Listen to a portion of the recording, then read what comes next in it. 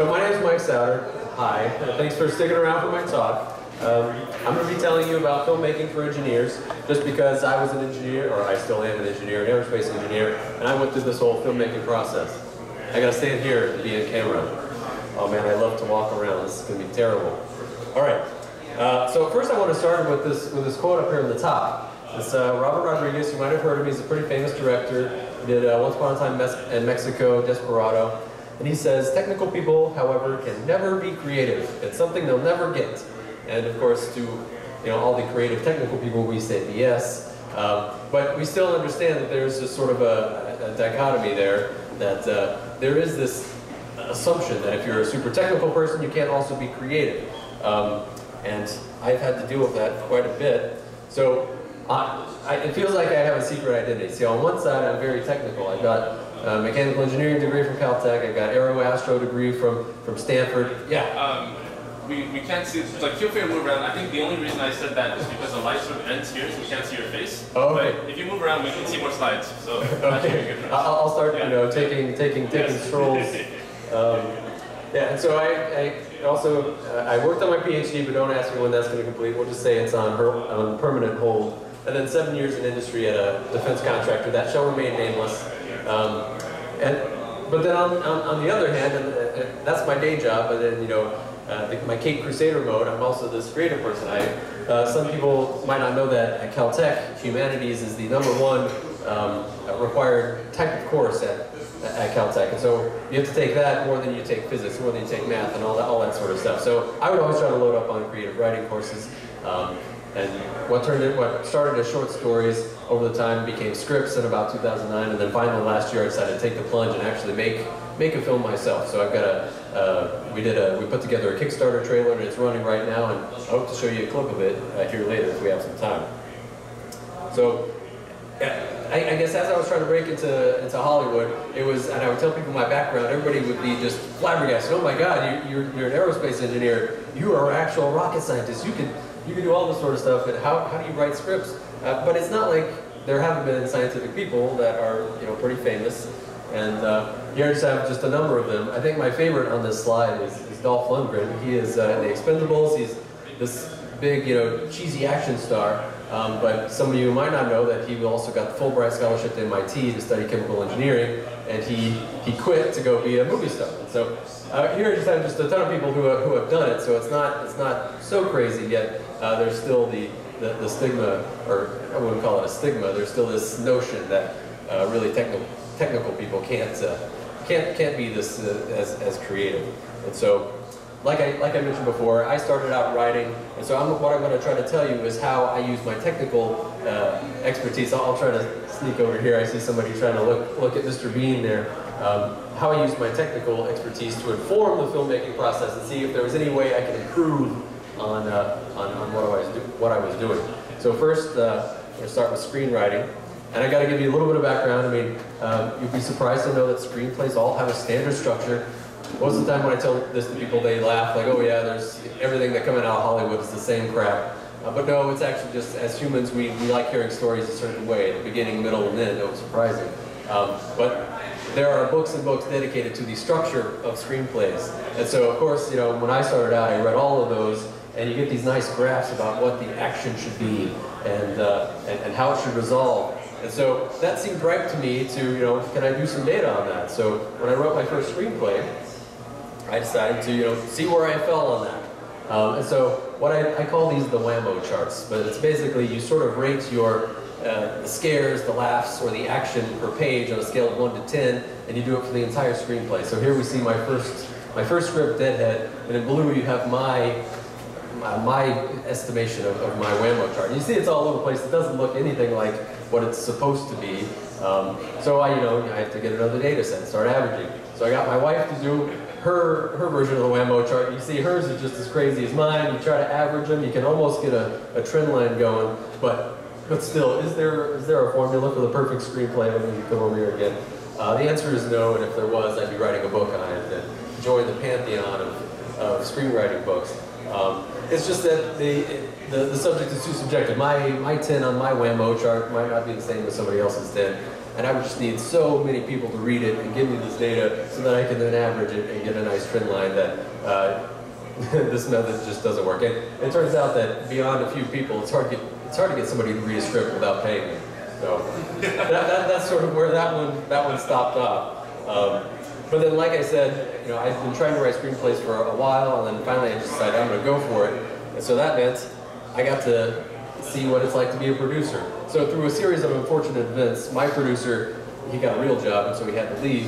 And so I had to take over producing, and the problem was I had no idea what a producer does. Does anybody know what a producer does? I think you ask anybody who's not a producer, they say no, just because it's so amorphous. Other than they get all the money, that's what they do. What they actually do is they find or they buy an idea. It either comes from themselves or they find it, they purchase it from a screenwriter, and then they beg for money from investors, and then finally they get to spend all that money hiring anybody and everybody that's involved in the production, and schedules and locations and all that sort of thing.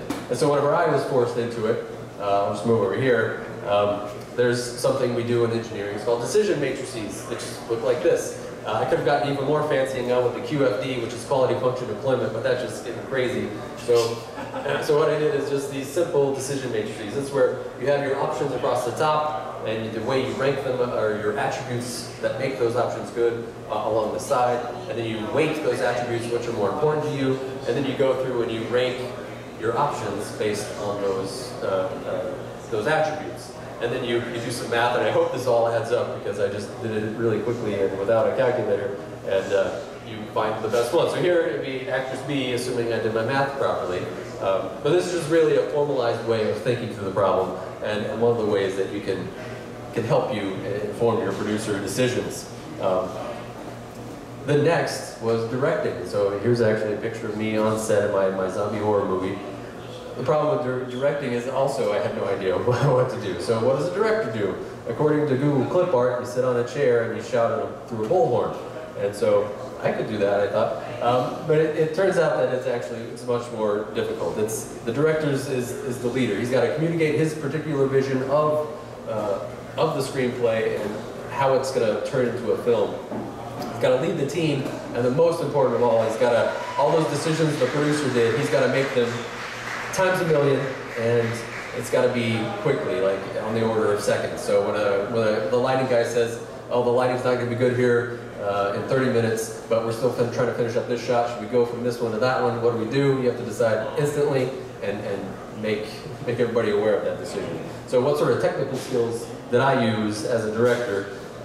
There was a number of times where we were filming in this really tiny apartment. This is a very tiny apartment, and it didn't have a very good electrical system. And so when you have, I don't know how many watts of lights rigged up, you're going to blow a fuse. And so outside of some light engineering fixes like that, I didn't really get a chance to use anything that was unique to my technical background. At my defense contractor company that shall remain nameless, I do a lot of team leadership, and so that was just like that, but only on steroids, and for 13 hours, when I never got to sit down. So it was a pretty fun experience, and like I said, there were just some minor things that actually carried over. And so the final stage of a movie production after directing is editing. And so if people have ever edited a movie before, they'll look at this picture of Microsoft Movie Maker, and they'll either laugh at me or weep for me, because this is a terrible program to edit with. So whenever we actually filmed a trailer for my zombie horror film Hunger, I actually paid an editor to use a professional program. But then when I wanted to do a blooper reel and a shorter trailer, I had to figure out how to do all that myself because we didn't have any money. And so that meant going to Windows Movie Maker. But I think this one out of all of them felt the most like something technical. It felt like programming. You got to line up everything just the way you want it, just like a program, and then you can sort of see a preview of what it's going to look like in this window here. But then you have to render or compile everything before you can see the whole thing. And so it gave that feel that was really interesting. And then the one headache, and the one place I think there could be some innovation is, so we've all heard of Pandora and their musical genome project, where if you tell it you like this song, it'll recommend a number of songs for you. The problem is all those songs they have copyright, and you can't really, you have to pay a lot of money to get the license to those. So when I recut the trailer, there was the perfect, really sad piano song that I wanted, but of course I couldn't get the license. And then I wanted to search for, how do you search for sad, piano, slow, melancholy?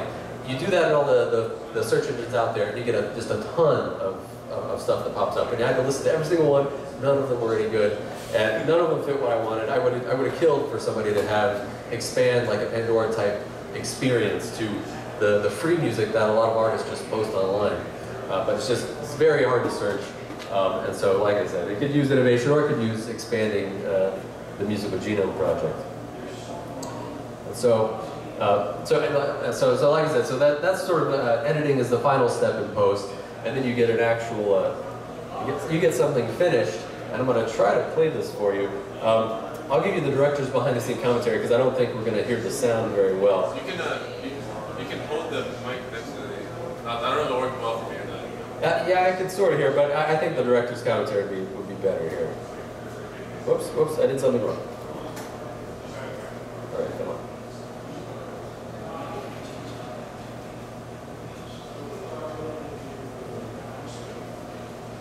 So, okay, it's nice and blurry. So I warn you all, there's going to be blood, and I'll tell you a little bit about it. But if you can hear it, there's this nice melodic piano music going on. I actually did find a good one.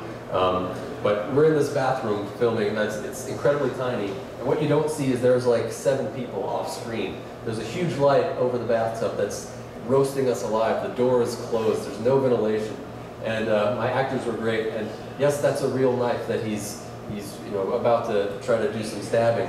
And oh, by the way, the premise of the movie is that this guy's girlfriend gets infected, and he's trying to decide. He's wrestling with the decision: does he end it or does he do something else?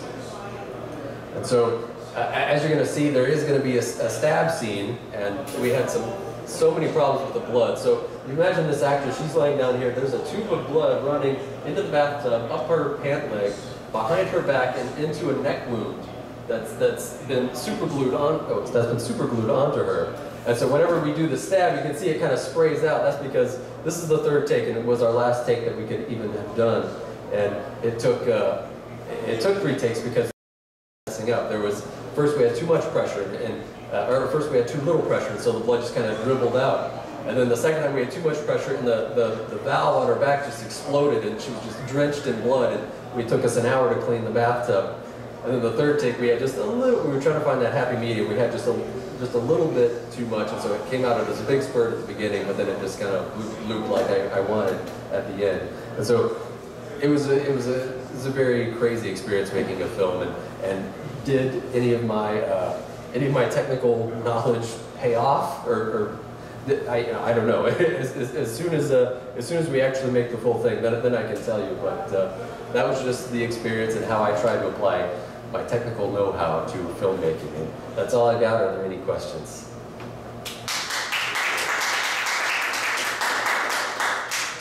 Yes. Who funded the film?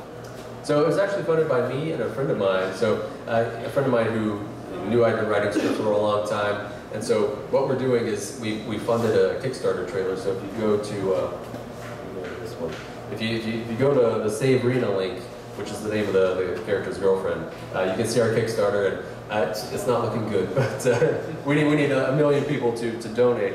But yeah, so we funded, our idea is to fund a Kickstarter trailer to try to get enough funds to film the full thing.